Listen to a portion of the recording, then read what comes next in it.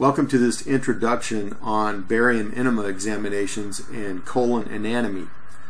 In all of my talks and presentations which I have given on learning radiographic anatomy, I have been very explicit that we're not trying to make you a radiologist.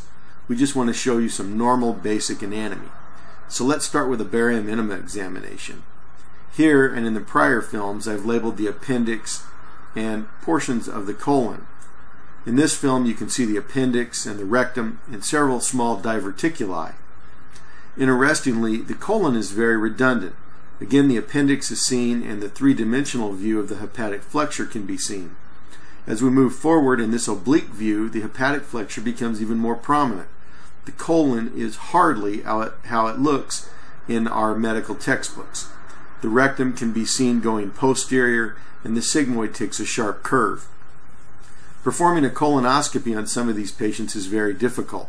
Not only is the colon long and redundant, but we have to make it through several areas of diverticuli. The barium enema is given, usually dilute barium, by placing a rectal catheter into the anus and then blowing a balloon up to keep the barium in place. Here we see a sigmoid loop which is redundant. This can lead to a volvulus later. This patient has several small diverticuli along the sigmoid colon. Diverticulosis is most common in the sigmoid colon. As we enter these oblique lateral images, we notice how the rectum takes a very sharp turn. Here, the splenic flexure is seen. This is sometimes very difficult to maneuver on colonoscopic exam. This study and all of the prior studies are called double contrast barium enema exams because they are air and barium. A single contrast examination is simply a single column of barium or hypake, H-Y-P-A-Q-U-E, hypake. It's a little different than gastrographin as it's hyperosmolar and can be used not only for diagnosis but therapeutic purposes.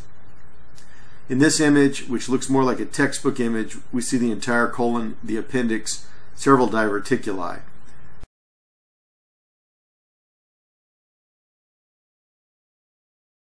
This is a textbook picture of a colon, and note how the hepatic flexure is three-dimensional. The ampulla of the rectum is well distended in this image. Here the patient is lying down with her left side down. This is a decubitus film. Here again the patient is with her left side down. The appendix and the cecum are in the right lower quadrant in the upright position. Notice on this film that even though it's taken in an upright position, that there was layering of barium. Go back and look at that for just a second. Here the ampulla of the rectum is again distended and this film is backwards. How can you tell? More images of the same. Notice the sharp angulation of the rectum towards the anus.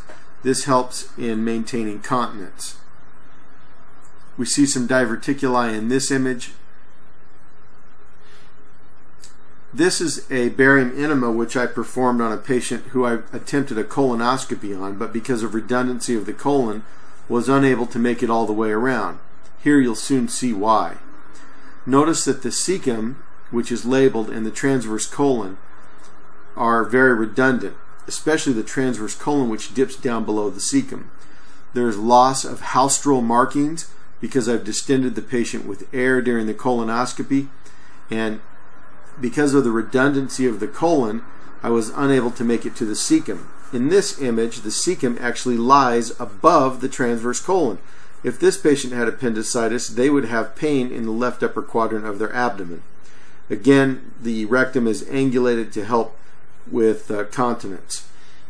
This image is backwards, but the cecum is well distended. I was unable to place the colonoscope into the cecum, and after multiple attempts simply gave up and requested a double contrast barium enema.